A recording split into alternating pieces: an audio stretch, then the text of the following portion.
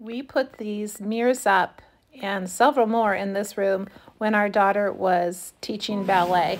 And those days are gone, so we're changing this room into a family room here in the basement, and we need to remove these mirrors. So Jeremy's cleaning them off really well so we don't have any dust sticking to it.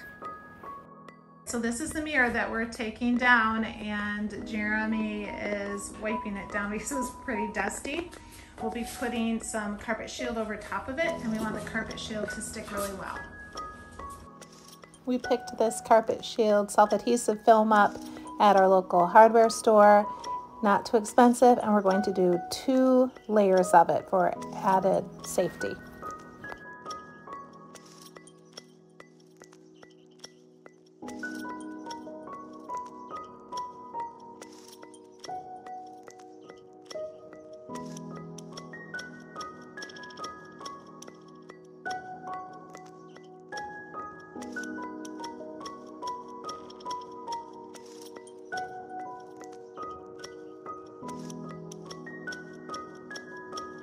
This part of the project is really quite easy. We're just making sure that the air bubbles get out so that every bit of the film is sticking to the mirror.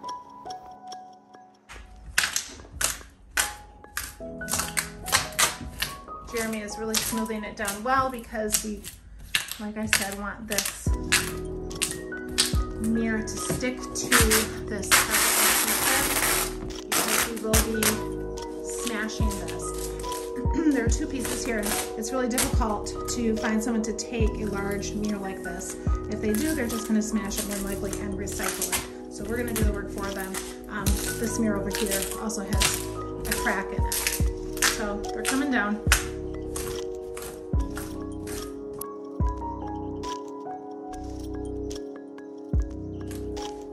All right, so we're putting on layer number 2. And what we've seen, it helps a lot for safety and to keep these pieces from falling apart. So we put these mirrors up and we put a lot of glue down.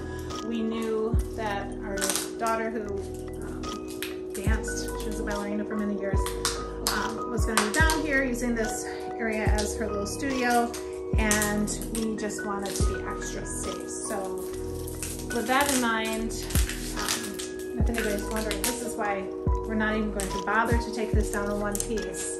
We're just going to smash it. It's not going to come out in one piece. For added support, for added support, we also put these little clips in. As you can see, a lot of them. So we have to take these out before we start smashing.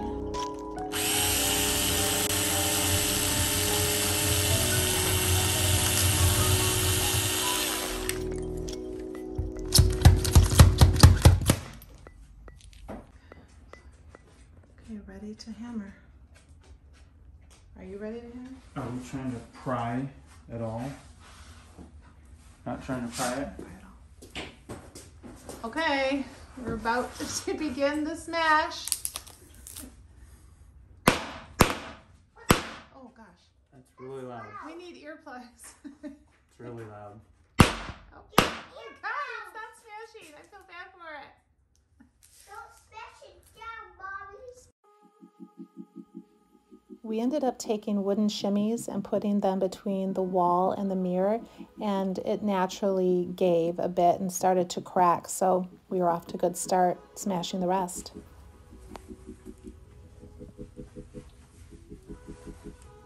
That was... All right, let's do it. Careful. There it is. Oh, good. There we go. Oh, there we go.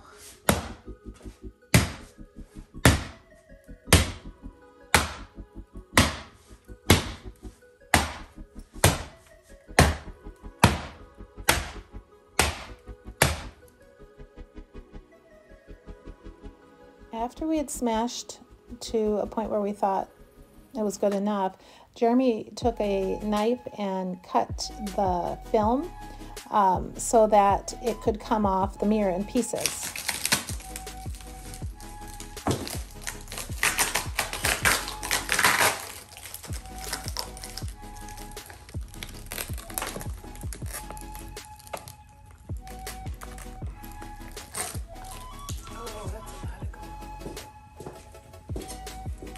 Ready? Doesn't appear ready.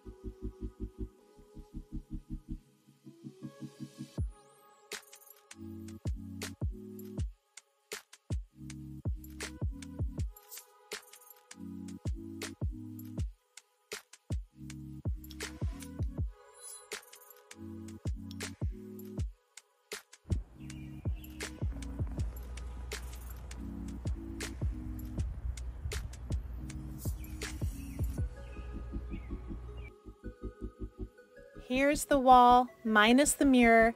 There is some damage, but we're paneling the whole wall anyways, like the rest of the room. Glad we tried this project. Was a little intimidating at first, but very doable.